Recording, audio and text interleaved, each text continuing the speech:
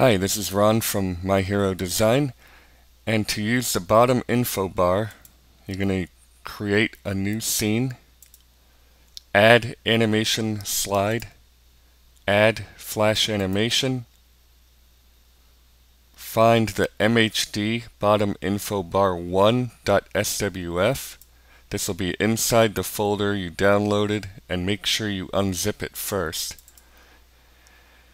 Add it in, make sure Don't Sketch is checked, click Add, and scale full screen. Once you do that, you can close the canvas, and you'll see some activity here at the bottom. It's going to be faint and white, so you just want to play it again, and when you see all the text show up, text 4 will be the last one here, just pause the slide. From here, to make things easier, let's go ahead and add in your background video.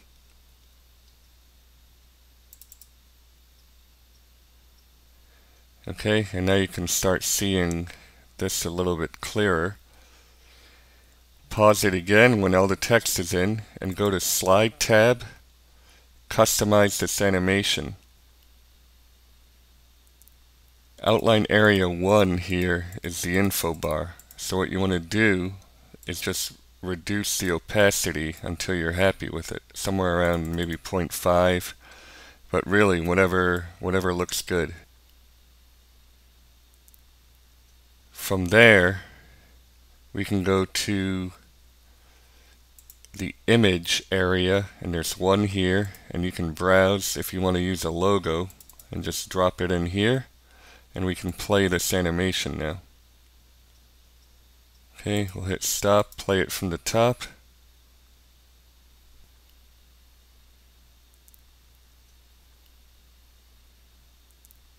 Okay, so what I want to do again is play it until everything is there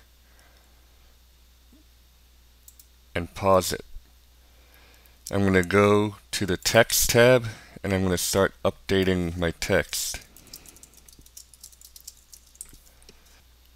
With the X and Y offset, I can move the text anywhere I want it. So even if you are not using a logo, you can just move that text all the way over there.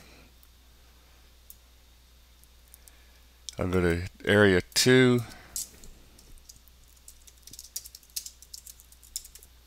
Okay, and if I need more space, I can shrink that font down. And then I can use the X and Y offsets to get that looking really good. I'll continue on here. By the way, all text is center aligned here, so you can manually fix these two, but that would be it. So I'm just going to put in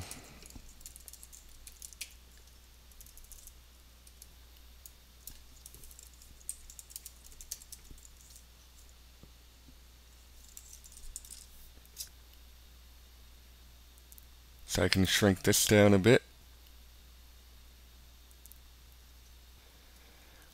And I can move this over.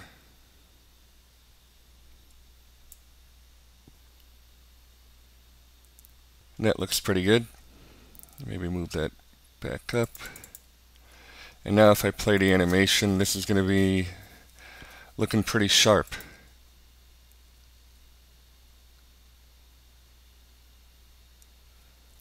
Now you'll notice that it ends pretty quickly and disappears. So what you want to do there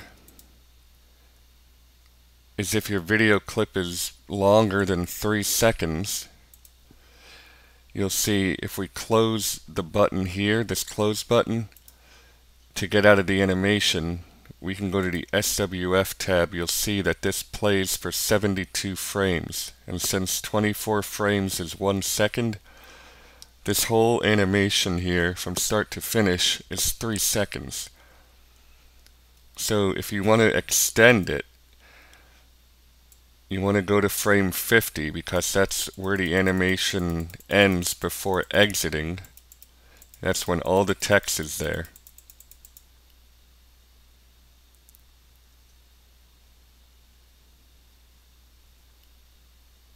And let's say my clip here is 5 seconds. I know that I have 3 here already. I just need to add another 48 here, just as an example.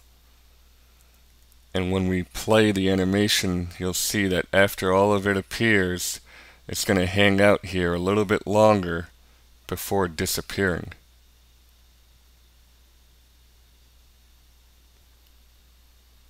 Now, if you want to add another video clip and you want to have the same text and all the work that you did already, just duplicate.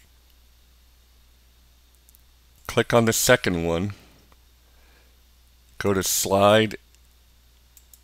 Draw on previous slide. Click on that and say, yes, I want to break it. Okay? And now, I can go to the scene and add in my second movie.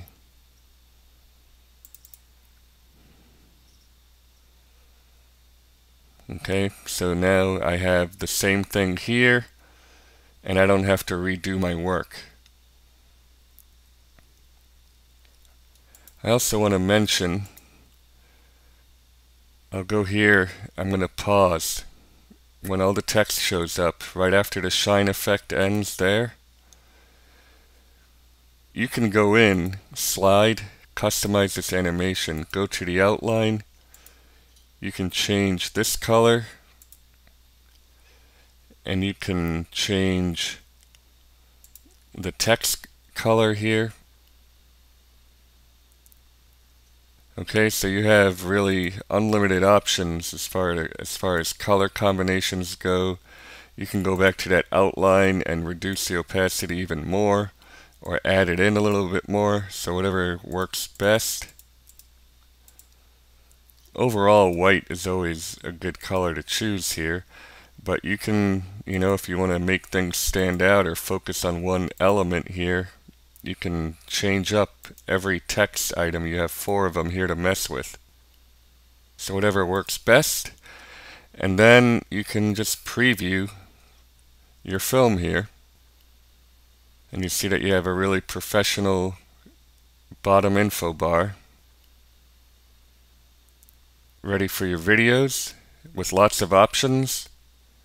If you have any questions or suggestions, email us at support@myherodesign.com. Thank you very much.